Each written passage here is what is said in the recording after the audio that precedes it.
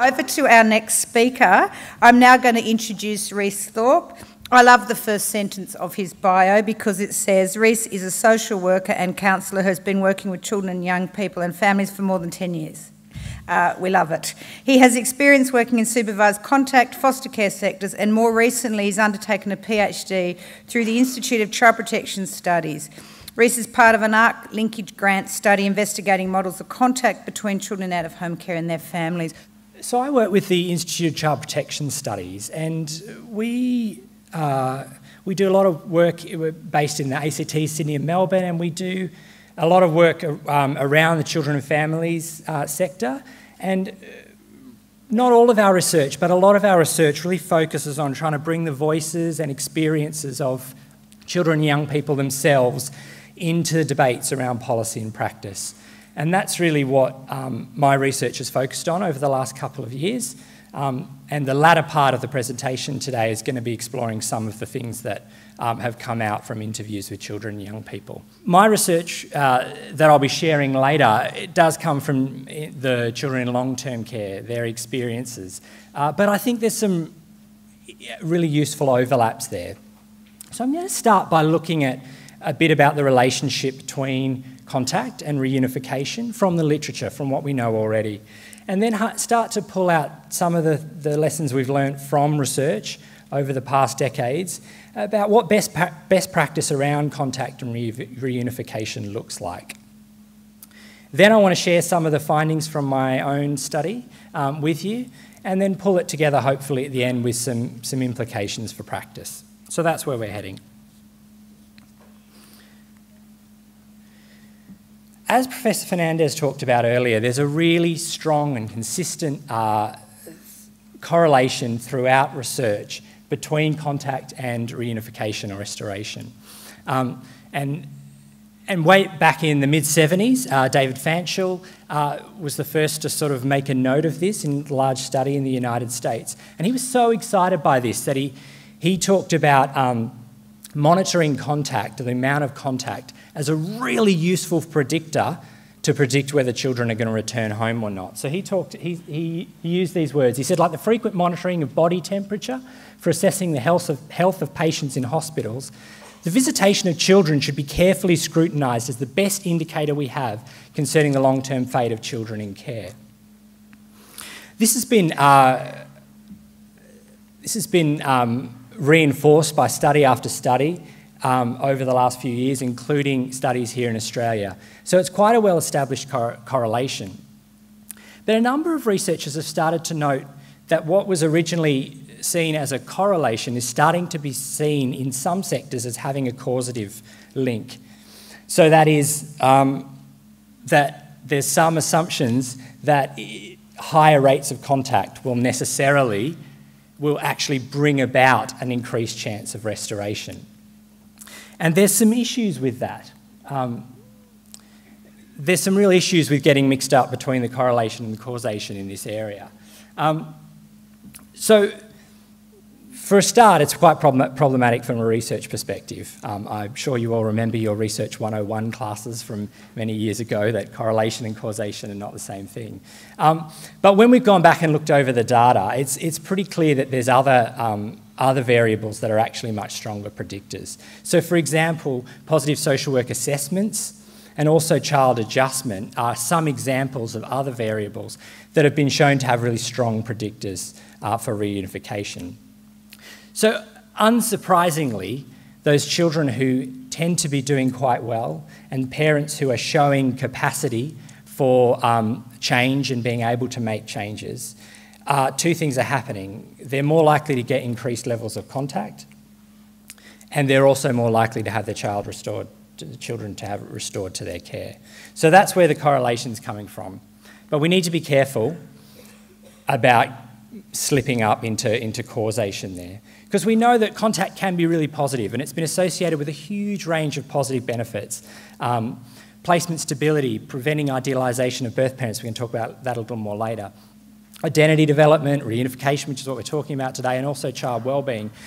But there's another body of literature that consistently shows us that there's a whole range of risks around contact as well.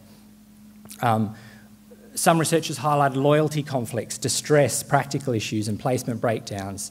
And a study by Julie Selwyn back in mid-2000s actually found that they had 130 children that they followed over time, and they found that 1 in 5 of those children actually experienced abuse on their contact visits. So that was in the UK. So there are some real risks that we need to bear in mind as we think about contact and make plans for contact. There's an interesting study that is going to then frame the rest of the talk, and we're going to come back to it at the end because I think it's picked up some really key points that overlap really well with some of the findings that have come out of the research with children and young people directly. So Cleaver back in 2000 found these 5 factors. This was from a qualitative analysis, a relatively small qualitative analysis of case files.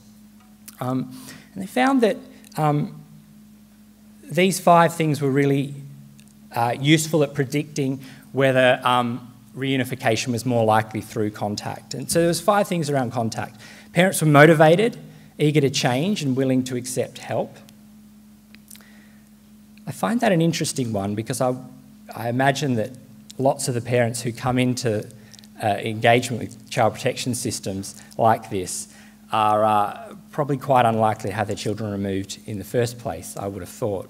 But there's the point that they've seen in the notes around contact, these sorts of attitudes, and they've been really powerfully associated with reunification over time. So they found where contact was purposeful and aimed at strengthening the parent-child relationship, and we're going to talk about that a bit more in a second. Where contact was a positive experience for the child, and where contact was resourced and supported, taken slowly and regularly reassessed, and where parents and children themselves contributed to contact review and planning. Over the last maybe 15 years, there's been some attempts to trial some different models of supporting contact. So we're thinking about what does best practice around contact look like. This isn't specifically related to reunification, it's related to good outcomes around contact. And there's one model really, and the second one there is actually based on the first, that's starting to get a little bit of evidence around it, and it's quite promising. From a research perspective, it's not particularly robust research, so we need to be a little tentative about the findings, but it's a really promising approach. There's a worker who works with the parent around contact and is present before, during and after contact for that parent. So there's some preparation work that goes in before contact, goal setting, identifying sorts of things that they'd like to see happen in that contact session. And then during the session, that worker is there present and is able to coach and model, assist, actively draw alongside and support the parent during contact. And then there's a debriefing session that takes place after the contact. Again, the research around this isn't particularly robust, but there were some really promising findings from this, and particularly parents themselves have reported really positive, they like this, the parents who've been involved with research around this have reported really positive, spoken positively about this approach. The enhanced therapeutic contact model is really a development of that approach, and it's a bit more structured and it's really focused around strengths-based approaches with parents as well. Before we get to talk to some of the research that children and young people that I've been speaking with, I just wanted to raise this idea about the purpose of contact. And something else that comes out quite clearly in the literature is the importance of a shared goal and a shared understanding from everyone involved around what the purpose of contact is. So at different points of contact, depending on where that child and family are up to in the care system, we might have, here's Bullen and colleagues, my colleague with the K contact study, has sort of found these 5 key purposes that tend to be used at different points for different types of contact. There may be, contact may be used specifically for reunification, so that might be where a child's transitioning back into the home environment. You might start to do overnight stays. The purpose there is really about, it's the latter stages of a restoration plan. Earlier on, or perhaps throughout all sorts of contacts, is this idea of maintaining relationships as a really core principle of contact, to maintain and strengthen the parent-child relationship. I should acknowledge at this point that I'm speaking specifically about parent contact because that's the focus of my research. And that is not for 1 second to undermine the relevance and importance of contact with other siblings, former foster carers, grandparents, friends. There's a growing recognition in the literature around the importance of those relationships for children. So I don't want to suggest that they are not important. It's just not the focus of this particular talk. But it's around the relationships around maintaining and strengthening that parent-child relationship. In long-term out-of-home care, once children are perhaps the prospects of returning to home are very low, often workers will talk about identity as the main goal of contact. It's maintaining links to family, culture and history in order to foster a sense of identity. Something that comes up from workers often is this idea around preventing the idealisation of birth family. So assisting children to have realistic expectations of their parents, which is another thing that comes up from time to time. And particularly early on in a child's engagement with child protection systems is this purpose of assessment. So contact can be a tool to assess the family. There's some concerns about using contact primarily for assessment. So there's some research suggests that contact's usually an unrepresentative environment and parents really need support. And Naismith a few years ago recognised there's a real role conflict for supervisors, so particularly in the context of supervised contact. There's a real role conflict between providing support for parents and gathering evidence to inform assessments. So through the course of the study I've been involved with, I had opportunities to have conversations with caseworkers in child protection and also with contact supervisors in the ACT. And I had a really interesting case where, you have a conversation and you're pretty sure that separate conversations on separate days, they're talking about the same family. So I had a conversation with the contact supervisor who was talking about how she really wanted to help and support this mother who was struggling and didn't have great skills around just the basic care of her infant. And she really wanted to get involved and model and coach and draw alongside the parent. But she felt like when she was doing that, the child protection worker was getting involved and getting on the phone and saying, back off, because I need to understand, I need to know whether this parent can do it on their own. And when I had the conversation with the worker, this is the message that came up. And they said, I need to know whether this parent can do this on their own. I'm trying to make a decision, a recommendation to inform court about whether this child can return home or not. And so I need to know. I need to know. So for me, I suspect what that worker was doing was actually prioritising. The purpose of contact in the eyes of the worker was around assessment and prioritising assessment and that evidence gathering. Whereas for the contact supervisor, it was really around the relationships and maintaining and strengthening the relationship there. And obviously, if we're seeing contact as an evidence gathering exercise, then it really undermines that idea of the visit coaching model, because that contact supervisor is very unlikely to be able to be a supportive presence for that parent if they're also then gathering evidence which is going to inform a court proceeding. So that's not to say that we can't use contact for assessment, of course, and there may be situations where that's absolutely justified as the only approach. But it's just some flags, I guess, to be mindful of how we're thinking about contact.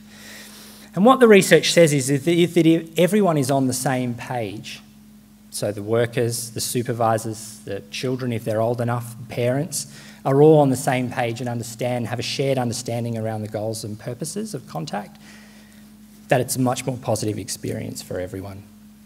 Before we get into the research that I've been working on, I just want to acknowledge that contact is complicated and contested. I want to tell you where my research has kind of come from. And there's really significant questions outstanding around the frequency of contact, the duration of contact, how long it should go for, how often, that really remain unanswered. But the best advice from research is really around we need individualised approaches that are sensitive to the needs of children and young people. That's really the heart of delivering quality contact. So the question that raises for me that's informed this study is, well, what are the needs of children and young people around contact? So my research question is, how do children and young people in out-of-home care experience and make sense of contact with their birth parents? And as I said before, this was focused on long-term out-of-home care and supervised contact specifically, though it's quite a broad definition of supervision. In the ACT, and I suspect it's similar here, lots of contact is supervised by foster carers or with fairly low levels of supervision. So it was a whole breadth of types of supervision. And it is with parents again. This was part of the K-Contact study, which some of you may have heard of. It's actually happening here in New South Wales at the moment. And it's actually trying to build a more robust evidence base around the interventions, around how we get contact right and how we deliver contact in the best possible way. It's quite a large study. It's been happening across multiple states. And the hope is there that in a few years' time we'll be able to get up, and where I was talking about a visit coaching model, we'll be able to present a model to you that has a really robust evidence base behind it. So that's the hope there. I conducted some children's reference groups, which is a process that we use often in the Institute. And then I did 22 in-depth interviews with children and young people. And the first interview was really around their experiences of contact. We like to give children as much choice and flexibility with their studies as possible. So in the reference groups, we developed a whole bunch of different tools and talked about different questions and different ways we could explore children's experiences. And they were put together in a bunch of resources, which I then used when I went out and interviewed children. And they got to choose which bits they did and which bits they didn't. So you'll see a kind of mix of approaches. It's children aged 8 to 14 years in long-term out-of-home care. It was based in the ACT. 15 boys and 7 girls. It was interesting. That was reflective of the referral list I got from our partner agencies. Had more boys on it than girls. And 9 participants identified Aboriginal. 18 of those young people chose to be involved in follow-up interviews between 6 and 9 months later. And that interview looked at what had changed, what had changed during that time, and also started to explore how children make sense of their experience of contact. We're not focusing on that so much today. One of the key questions, which informs some of the findings I'll be sharing with you, was this: what does it feel like for you on contact visits? And we used a range of different tools to do that. I suspect some of you are quite familiar with the Innovative Resources website. They've got a range of really useful engagement and tools. So this is from their Funky Fish Pack, which is really popular. Lots and lots of the children loved using these, and they're a really valuable, I've used them in practice settings before, and actually found them really useful in research as well. So it's a big pack of cards, tactile cards that children can flick through, and the question was really, which one of these pictures, which one of these cards looks a bit like what it's like for you on contact visits? And then we can ask and explore what that's like. So you'll see how that works. The other thing we used was these komochis. I don't know whether anyone's seen those, but they're like little soft toys that come in a bag. They've got little smiley faces on one side and the word on the other. It's a really useful engagement tool, so we use it when we do our research to check in at the start. We say, can you pick one that looks a bit like how you're feeling now? Or some of those who use words use the words on the back. And most of the activities we do, we'll do ourselves as well. So we pick one too and talk about that, and we pick a few different ones. So often children might say they're a bit nervous or a bit scared or whatever, and then we use it again at the end to do a check-in and see how they're doing at the end of the interview. And that's usually really nice because kids will say, oh, I felt brave. I felt like I've been able to talk about some things that might make a difference for other young people in the future. But if there are any issues there, hopefully it'll come up in that checkout. And kids like them as well. They're tactile, they're fun. Very quickly, just want to talk about care histories. So around half of them had spent the vast majority of their lives in their current placement, so had quite stable care histories. Had been removed quite early and placed quite permanently placed early. The remaining half were a fairly even split between children who'd been removed at a later age but had a still relatively stable care history, and another group of children who had lots of placement changes, 5, 6, 7, and one 9-year-old boy had 15 placements at age 9. But generally, most of the group had a pretty stable time in care. When I asked children and young people what was the best thing, or visits are good when, finish the sentence, or what's the best or most important thing about visits, there was a real convergence of responses around seeing parents. That was the most important thing. I like seeing all my family together, see my mums when I get to see my brothers, not just parents sometimes, fun to see them. Visits are good when I'm with my family. So start to unpack this a bit and find out what that meant. Is it physically seeing them? Here's some examples. So Izzy, she picked these 2 fish to represent what it feels like on visits, and she said, I was happy to see my mummy. And here's Mia, who's 11. Felt happy to see my mum and dad. The gold is like my mum and dad. It's like the treasure she's been looking for.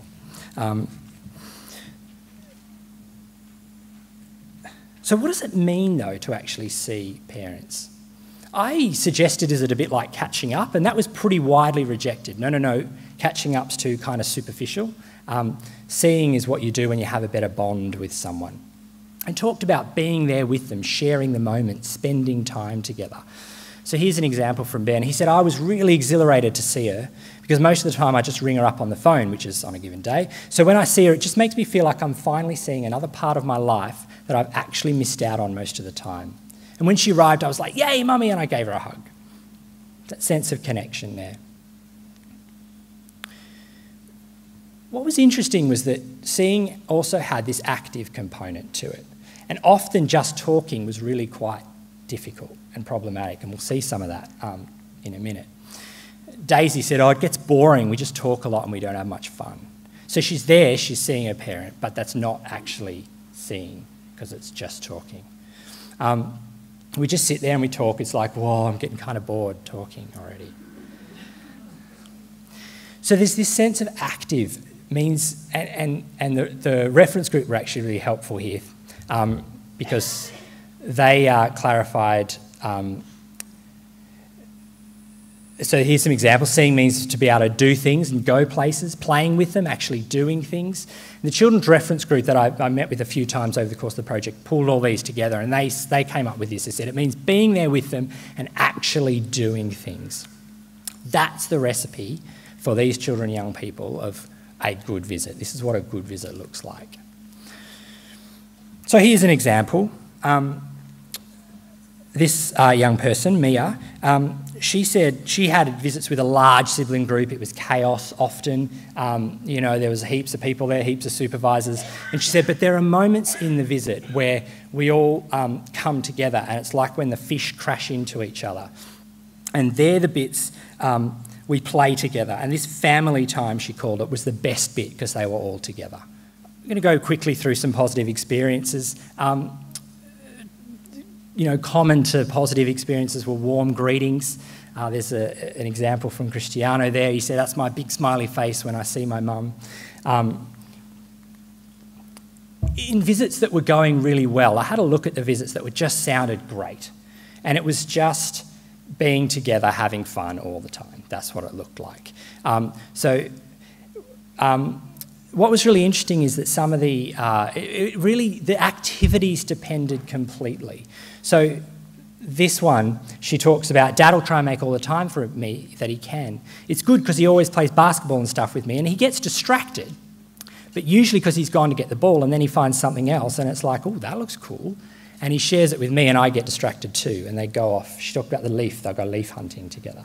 So they have these activities they do together. Cristiano, who you saw before, talked about TV, and one of his favourite things to do on visits was TV, which is interesting because most kids, as you'd expect, really don't like TV. But the difference was, of course, that TV was something he did with his dad. He sat on his dad's lap, they had the shows that they watched, the bits that they laughed at together. So it was a tool for engagement between the two of them, and that was the real shift. So one of the key things was the what you do on visits varied massively from child to child. But when I started to look at it, it was pretty clear that it was about this being with and doing together. A whole lot of things got in the way of this. And often it was around larger visits with lots of siblings. So Beck here said, this fish is like staying on the sideline of everything and kind of hidden because everyone is rushing past and doing stuff and they don't actually take the time to notice that the fish or person is there. She just felt like she slipped into the background a bit. Rihanna here used a different card pack, and it's not always large visits. She had one brother, and her mum was really quite anxious and hypervigilant about her brother who had special needs. And she picked card after card. I haven't put them all here. I don't have time to go through them all. But her experience with her mum was about just waiting for mum to focus on her and pay attention to her, because she felt like all the time it was her brother getting the attention. So she felt like getting left out in the rain, like a ball sitting there waiting to be played with, a flat tyre, or just this anxiety around time running out and we haven't done anything together yet.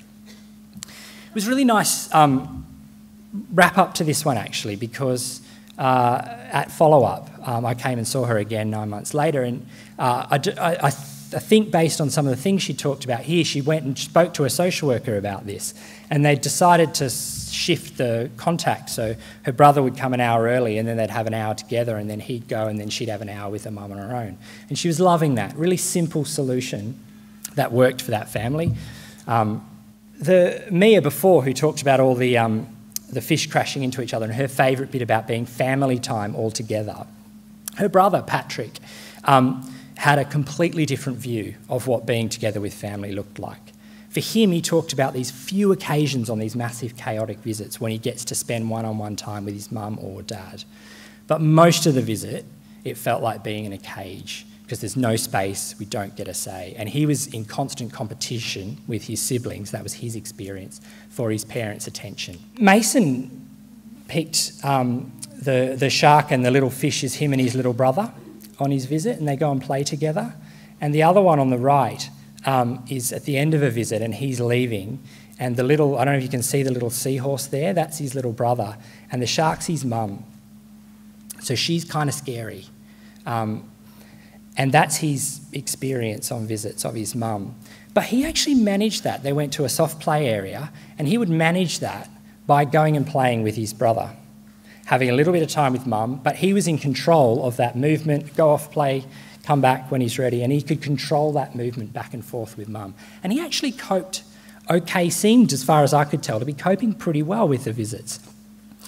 So it's just that point of, if the being together bit's not working, still providing opportunities for fun that children have flexibility to come and go to, seems like it can be a really powerful way of giving children that freedom and flexibility to control and manage some of the emotions that come out in their visits. And the really difficult ones, of course, is when there's no being with and there's no opportunities for fun. So Daniel talked about his scary backyard and there's just nothing to do and no connection there. Basically making the point that lots of the questions we ask around contact about supervision is, the answer is it just seems to depend. For the children and young people I spoke to, some of them supervision was a really important safety net, some of them it was an intrusion into their visits and impacted on. Again, around location, some kids don't need anything because they just can connect with their parents really easily in any environment. Whereas Paul here feels like he's done everything. And most of the things he listed were all the other things that kids say, oh, I want to do that on a visit, and I want to do that on a visit, and I want to do that on a visit. He's going, I've done them all, they're all rubbish.